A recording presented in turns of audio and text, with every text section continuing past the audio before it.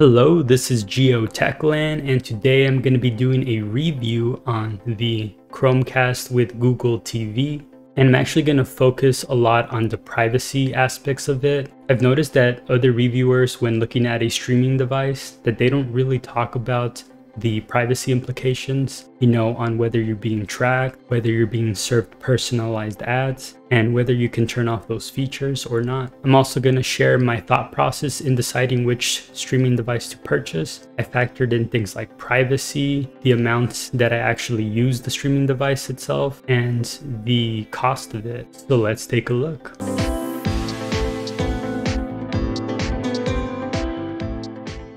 If you're enjoying my video, you can subscribe to me on YouTube, PeerTube, follow me on Odyssey. You could also support me on LiberaPay, Patreon, and by shopping at Earth Hero. See links in the description below. Alright, here I'm gonna do a quick ASMR unboxing.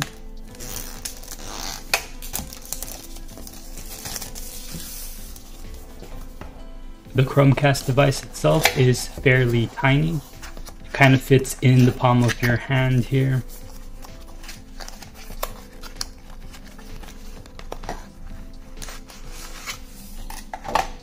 And on the tail end here is the HDMI cable, and this is what you use to plug it in directly to your TV.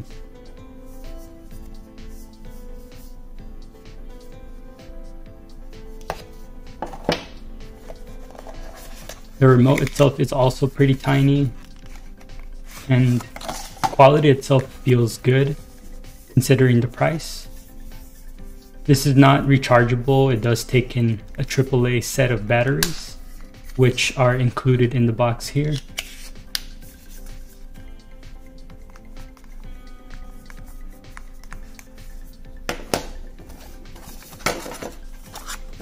And then here you have the power outlet with the USB Type-C connector here.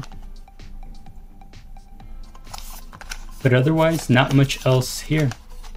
Overall, it is a very nice looking device. So I have a Samsung TV, and like most other modern TVs, it is considered a smart TV. And this TV has its own operating system where you can watch and download apps like Netflix, HBO Max. But there's one problem, that a lot of them tend to not be well supported, and they start to show their age when you're browsing through the apps. I've noticed on my TV in particular, it's kind of sluggish, and lately I've just not been having a good experience. Sometimes the experience could vary depending on the app. The Netflix app, for example, seems to work smoothly, but no matter which app I've been using lately, I'll sometimes see this sort of network error appear, which makes no sense because my network is fine. I would sometimes have to just hit OK, just reboot the app, and it works perfectly fine. Other times I'd have to actually turn off the TV and then turn it back on to get it to finally work. But other than that, the Netflix app itself runs fairly fast. But then if we switch over to the HBO Max app, there you have a lot more issues. It's a lot slower. And then for a while, a lot of shows I would watch wouldn't even play. Or if they did play, they would play with no sound. The past few months though, it seems to have been fixed, but just overall, it leaves a bad impression on me and makes for a bad experience. And that's what prompted me to ask, hey, why don't I use a streaming device? I'm probably going to get much faster speeds and just overall a more better supported operating system. And then one thing that annoyed me a little bit was the fact that I started seeing ads in the bottom left corner there on my Samsung TV. And so originally, when I was deciding which streaming device I'd get, I wanted to be certain to avoid anything with ads or any kind of personalization. The heavy favorite for me was getting an Apple TV, even though this device is significantly more expensive than the cheap alternative like getting a Roku stick for $40 and virtually having the same features and abilities. I knew that things like the Chromecast or the Roku were going to be a sort of tracking ad personalization nightmare that I wanted to avoid. But then I factored in something else into the equation here. I realized that the price of an Apple TV was a bit too much. Right now, it's listed as $179 MSRP. So with tax, that brings it pretty close to around $200. But I did have a backup plan. Apple recently started selling the Apple TV 4K 32GB model for $150. And so with tax, that's looking at around $160. So I thought, okay, this is, 30, 40 bucks cheaper. This puts it a little bit more reasonable. It's still very expensive, but I figured that if it's going to make my life way, way better in terms of ads and tracking, then I feel like it would have been worth it. But then something else I considered was the fact that eventually, a couple of years from now, when the PlayStation 5 is actually available for purchase, I'm most likely going to get that for, Sony's exclusive games. And I realized that that is ultimately what I'll end up using for everything, for playing games, or mostly PS4 or PlayStation exclusives. And I can use that to watch Netflix, HBO Max, YouTube in 4K. Definitely don't like having devices that I may not need. So it wouldn't really make a lot of sense to spend close to $200 on an Apple TV only for a year or two later to get a PS5. And so then I started pondering the other alternatives, the Google Chromecast and the Roku device. I've actually used it with a different TV a few years back, and it was mostly an okay experience. I don't recall there being that much lag, but I did read and did a little bit of research, and apparently they're doing a lot of tracking and you're seeing ads in the operating system. So I wanted to avoid that. And then I looked at the Google Chromecast, and the Chromecast by itself costs $50, although you can get it with a Netflix bundle and actually save a lot of money. So that's the deal that I ultimately ended up getting. You get about $84 of credit, and ultimately this Google Chromecast with Google TV costs about $6. Of course, when you factor in tax, it ends up being about $13. And I said to myself, that sounds like a really good deal. It's close to being free itself. And so I thought, okay, let me go this route, and worst case scenario, if I don't like it, I guess I can just sell the Chromecast for like 20 bucks and maybe even make some profit. But of course, before that, I had to ask myself, how much privacy am I sacrificing? How much data am I giving up here? I started researching, and I found an interesting article by Mozilla, and I compared their review in terms of privacy on the Apple TV and the Chromecast. And apparently they don't sell your data or your viewing habits on the device itself to third parties. So that was interesting. It seems like the privacy is not as bad as I thought. So it seems like both the Google Chromecast with Google TV and the Apple TV 4K don't track your viewing habits and sell them to third parties. It does seem that by default, they both enable or personalized ads, although you can switch them off for both. But it still surprised me to see this from Apple, because all this time I was considering spending $200 to avoid any ads of any kind and any tracking, but it seems like they do somehow serve you personalized ads. One thing I should say beforehand is, if you do decide to go for the Chromecast with Netflix bundle, make sure that when you set up the Chromecast that you use the same Google account as the one that purchased the Chromecast if you bought it directly from Google's store. Otherwise, you're going to have issues redeeming that Netflix credit. Once you begin the initial setup here, the very first piece of information that Google asks you to give up is for a Google account. At the very least, thankfully, these days you can create a Google account without actually needing a Gmail account. In this case here, I'm going to enter in my Gmail account to move forward. So then you'll get to accepting the terms of service here, and you'll see that Google also collects and temporarily stores the voice and audio history from microphone use to improve the product experience. Me personally, I won't be using the built-in controller's microphone, so I won't worry too much about that. Next, you'll be taken to accept legal terms. And then here you'll see several options for Google services. You can uncheck the option to share location data to help improve Chromecast. You can turn off Google TV using your activity from across Google to improve your recommendations. So at the very least, it's letting you opt out of these tracking options. And so just to do a quick scroll down, as I'm navigating here through the apps, you can see that it is very quite snappy. But anyways, once I've set up the Chromecast, I started digging around and looking at the settings. You could turn off a lot of things. You could turn off personalized ads. You can turn off tracking in a lot of cases. I was hoping that I can sort of isolate my Chromecast viewing habits from my phone and kind of keep them separate, but I do have a Google Premium account, and so I had to set up my Chromecast with that account, which is the same one that I have on my phone. So Google does know what I'm doing on both devices now.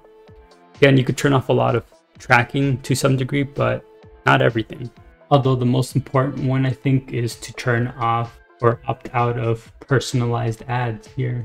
And then one downside of the Chromecast is that there is this For You tab when you set it up, and that includes personalized recommendations. So originally that was enough to throw me off, but then I later found out that you can put the Chromecast in apps only mode and remove that tab altogether. At this point, I said to myself, yeah, this is definitely a steal. This is like the best value. Yeah, I'm probably giving up a bit more privacy, especially when I factor in that I don't use the device a lot. I said to myself, well, I'm not going to be able to track a lot or gather a lot of data if I'm not really using it as much.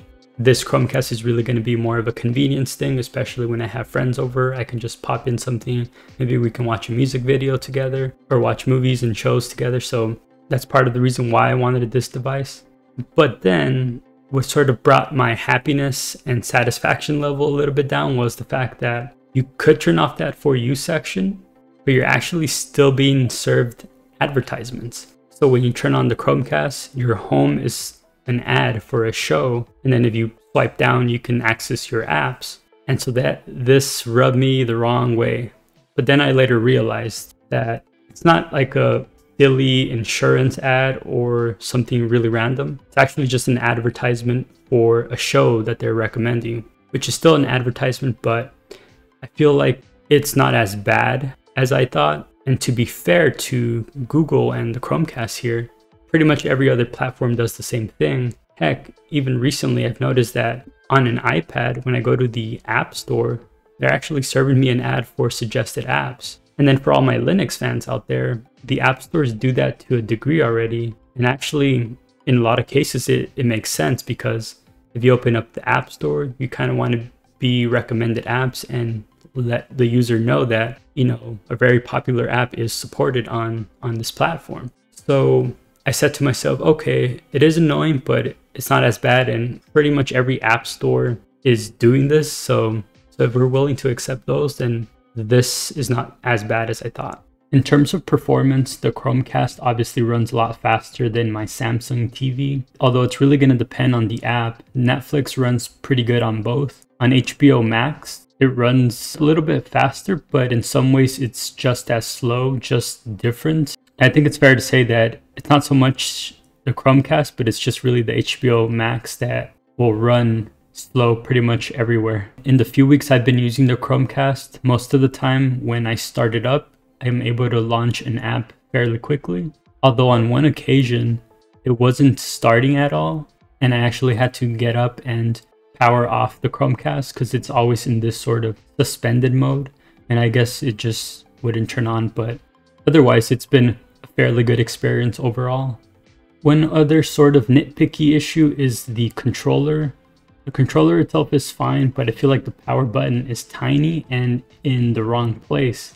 When I grab the controller, my thumb naturally goes to the sort of top right side, whereas the power button is all the way in the bottom left side. When I grab the Samsung TV remote, at least my thumb is towards the top, so I can easily just move my thumb. But on the Chromecast device, I actually have to slide my thumb in a really weird angle. So I would prefer that they put the power button on the side or something. One other thing to note that I know a lot of people are going to say is that why not just fire up a Raspberry Pi and either install a Plex server, Kodi, even things like Big Plasma TV that are open source and more privacy respecting. I've actually tried playing around with Kodi in the past, and that's something that you kind of have to hack your way and set up. If you're going to load the mainstream apps like YouTube, Netflix, HBO Max, you're going to have to get sort of the unofficial versions. So a combination of taking a lot to set up, and just the reliability of it scares me off from relying on it. And big plasma TV, I've tried it. It's just not there in terms of performance yet. One thing I would love to see is that a company like EOS, for example, that they make their Android fork that's privacy respecting. I'd be interested if they're able to take Android or Google TV, put it on a sort of mini, maybe a Raspberry Pi, I guess, and have it work very similar to Google TV without the Google tracking. Maybe even put all these apps that track you across all devices on a container and then sideload other apps that, better respect your privacy. That'd be interesting to see, and actually would support that, because I don't want to depend on Google or Roku or even Apple for creating a streaming device. So overall, I feel like I got a really good deal. I bought this Chromecast for essentially $13 with the Netflix bundle. But let me know your thoughts. Do you think I made the best choice? Are you interested in getting a streaming device? Do you think I'm giving up too much in terms of privacy? Would you prefer getting an Apple TV 4K? Let me know your thoughts in the comments below. And if you like my video, please like, share, subscribe, and I will see you all next time.